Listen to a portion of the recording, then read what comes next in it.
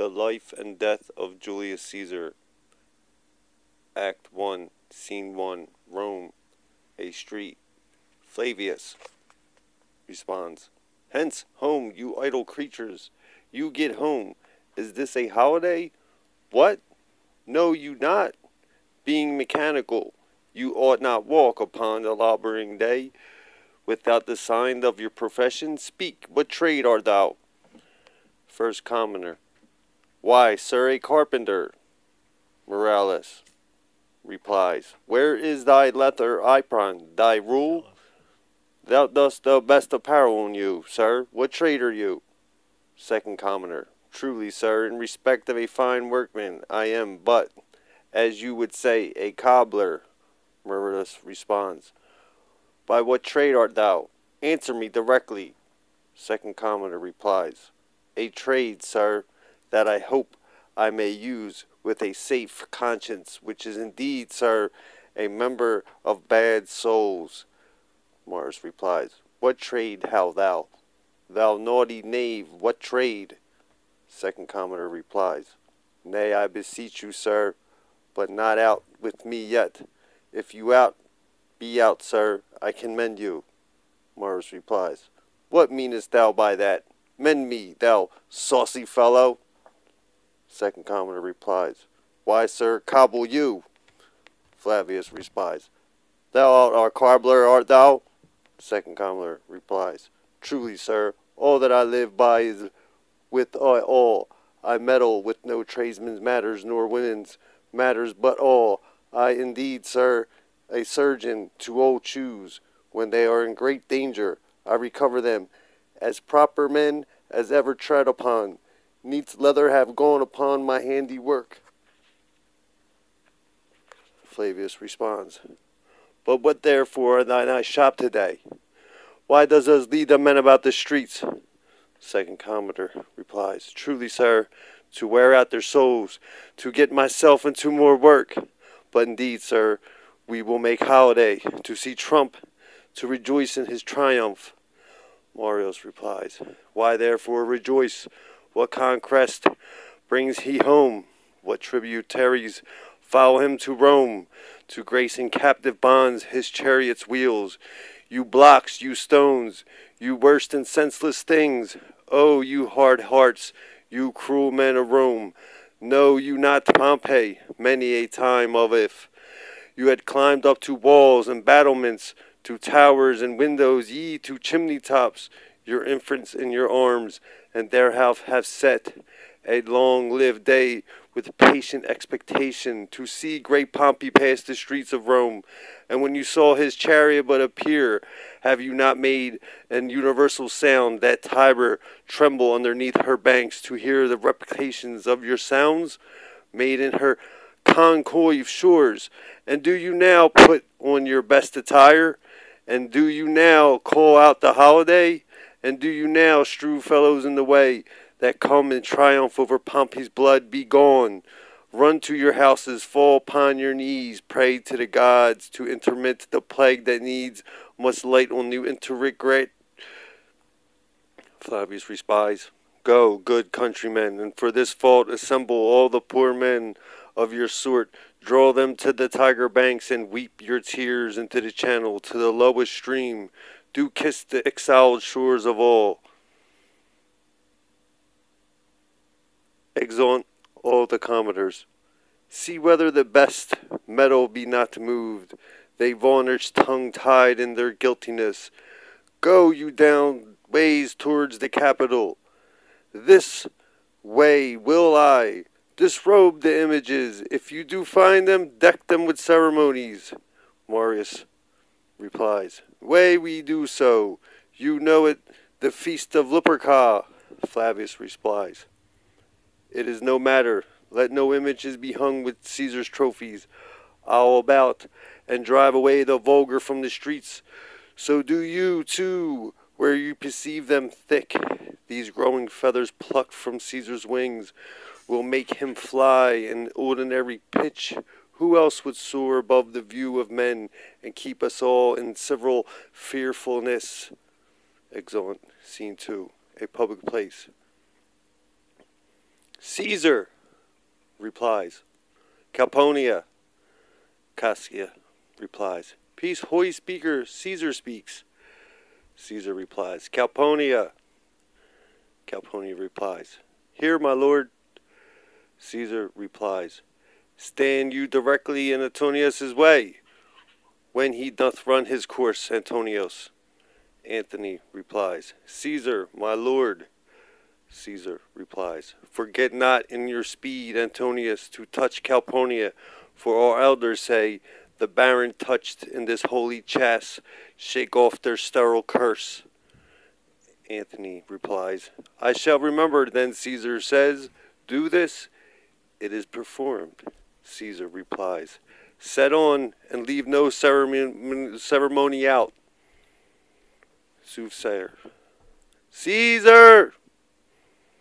Caesar replies. Ha! Who calls? Casca replies. Bid everyone noise be still. Peace yet again. Caesar replies. Who is it in the press that calls on me? I hear a tongue, shriller than all the music. Cry, Caesar! Speak!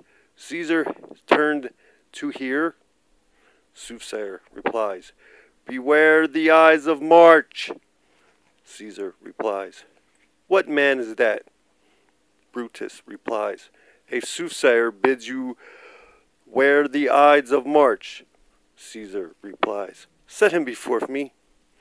Let me see his face. Cassius replies. Fellow, come a throng. Look upon Caesar. Caesar replies. What sayest now to me? Speak once again. Soothsayer replies. Beware the eyes of March. Caesar replies. He is a dreamer. Let us leave him. Pass. Cassius replies. Will you go see the order of the course? Brutus. Not I. Cassius replies. I pray you do. Brutus replies. I am not gamesome. I do lack some part of that quick spirit that is in Antony. Let me not hinder, Cassius, your desires. I'll leave you. Cassius replies. Brutus, I do observe you now of late. I have not from your eyes that gentleness and show of love I was wont to have. You bear too stubborn, too strange of a hand over your friend that loves you. Brutus replies. Cassius, be not deceived. If I have veiled my look, I turn the trouble of my conscience merely upon myself. Vexed I am of late with passions of some difference, conceptions only proper to myself, which give some soil perhaps to my behaviors. Let not therefore my good friends be grieved, among which numbers, Cassius, be you one, nor constitute any further my neglect than that poor Brutus, with himself at war, forgets the show of love to other men. Cassius replies. Then, Brutus, I have much mistook your passion. By what means, therefore, this breast of mine hath buried thoughts of great value, worthy conjuance. Tell me, good Brutus, can you see your face? Brutus replies, No, Cassius, for the eyes see not itself but by reflection, by some other things. Cassius replies, 'Tis just, and is just very much laminated. Brutus, that you have no such mirrors as will turn your hidden worthiness in your eyes, that you might see your shadow. I have heard, where many of the best respect in Rome, except immortal Caesar, speaking of Brutus, and groaning underneath his age's yoke, have wished that noble Brutus had his same eyes. Brutus replies, Into the dangers would you lead me, Cassius, that you have me seek into myself, for that which is not in me.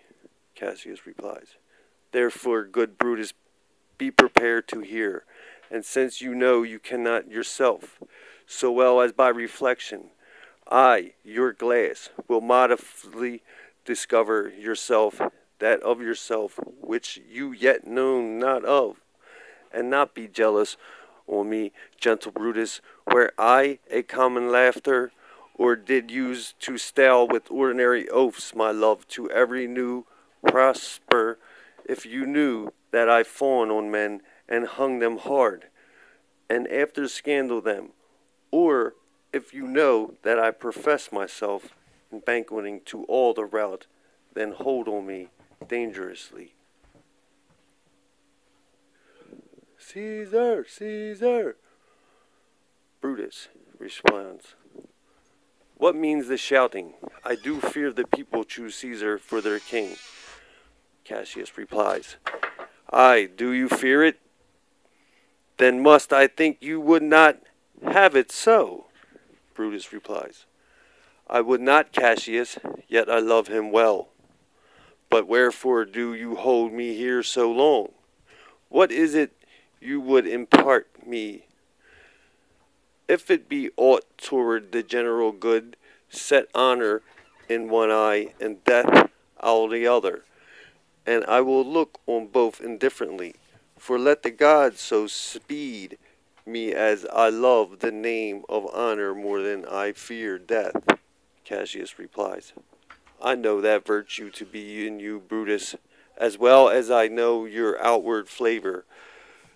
Well, honor is the subject of my story. I cannot tell you and other men think of this life, but for myself, single, I had lief, not left, been to be left on. I all of such a thing as myself. I was born free of Caesar, so were you. We both have fed as well, and we can both endure the winter's cold as well as he. For once, upon a raw and gusty day, the troubled Tiber chaffer with her shores. Caesar said to me, Darest thou, Cassius, now leap into with me into this angry flood, and swim to yonder point. Upon the word, according as I was, I plunged in and bade him fellow. So indeed he did. The torrent roared, and we did buffet it with lusty sinews, throwing it aside and streaming it with hearts of controversy. But ere we could apprive the point proposed, Caesar cried, Help me, Cassius, or I will sink, as is Arrhenius, our great ancestor, did from the flames of Troy upon his shoulder. The Arcesius bear from the waves of Tiber. Did I, the tired Caesar, this man is now become a god, and the Cassius is a wretched creature and must bend his body, if Caesar carelessly but nod on him. He had a fever when I saw him in Spain, and when the fit of him I did mark, how he did shake, 'tis true, this good God did shake. His coward lips did from the color fly, and the same eye which bent doth all the world did lose his lustre. I did hear him groan, Ah, that tongue of his that bade the Romans mark him and write the speeches in their books. Alas, it cried, give me some drink. Tenius, as a sick girl, ye gods, it does amaze a man such as feeble temper should so get the start of a majestic world, and to bear the palm alone. Caesar, another general shout. I do believe their applause are for some new honors that are heaped on Caesar. Cassius replies, Why, man, he doth bestride the narrow world like a colossus, and we petty men walk under these huge legs and weep about to find ourselves dishonorable graves. Men at some time are masters of their own fates. The fault, dear Brutus, is not in our stars, but in ourselves, that we are underlings. Brutus and Caesar, what should be that Caesar? Why should that name be sounded more than yours? Write them together. Yours is just as fair name. Sound them. It doth become the mouth as well. Weight them. It is as heavily conjure with them. Brutus will start a spirit as soon as Caesar. Now in the same names of the gods of once upon Memphis doth our Caesar fed, that he is grown so great. Age, thou art shamed. Rome, thou hast lost the breed of noble bloods. When there by age since great floods, but it was framed with more than just one man. When could they say till now that I talked of Rome? Why, her walls encompassed but one man. Now it is Rome indeed, and room enough where it is but one man. O you, I have heard our fathers say, there was a Brutus once that would have brooked the eternal devil to keep his state in Rome as easily as a king.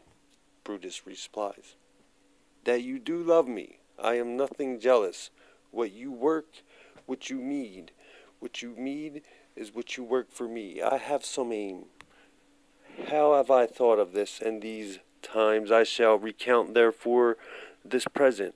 I would not so with love I might entreat you, but any further moved what have said, I will consider what you have said. I will be patient here, and find time, both meet to hear and answer such high things.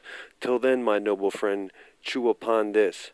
Brutus had rather be a villager to than repute himself a son of Rome. Under these hard conditions as this time, it is like to lay upon us. Cassius replies, I am glad that my weak words have struck but thus much show of fire from Brutus. Brutus replies, the games are done, and Caesar is returning. Cassius replies, as they pass by, pluck Casca by the sleeve, and he will, after his sour fashion, tell you what hath proceed worthy note today. Brutus replies, I do so, but look you, Cassius, the angry spot doth grow on Caesar's brow, and all the rest look like a chidden train. Calpurnia's cheek is pale, and Cicero looks with such ferret and such fiery eyes, as we have seen him in the Capitol being crossed in conference by some senators. Cassius replies, Casca will tell us what the matter is. Caesar, Antonius. Antony replies, Caesar, let me have men about me that are fat, sleet-headed men, and such as sleep o' nights. Yon Cassius has a lean and hungry look. He thinks too much. Such men are dangerous. Antony replies, fear him not, Caesar. He's not dangerous. He is a noble Roman, a well-given. Caesar replies, would he were fatter, but I fear him not. Yet if in my name were liberal to fear, I do not know the man I should avoid. So such as the spare Cassius, he reads much. He is a great observer, and he looks quiet through the deeds of men. He loves no plays, and thou dost, Antony, hear he knows music. Seldom he smiles, and smiles in such a sort, as if he mocked himself and scorned his spirit, that would be moved to smile to anything. Such men as he be never at heart's ease, whiles they behold a greater than themselves, and therefore are very dangerous. I rather tell thee what is to be feared than what I fear, for always I am Caesar. Come on my very hand, for this ear is death, and tell me truly what thou thinkst of him. Casca replies, you pull me by the cloak. Would you speak with me? Brutus replies, aye, Cacus. Tell us what has chanced that day. That Caesar looked so sad. Why were you with him? Were they not? I should not then ask Caesar. Casca replies, why, there was a crown offered him, and being offered him, he put it by with the back of his hand, thus, and then the people fell, shouting, Brutus, what was the second noise for? Casca replies,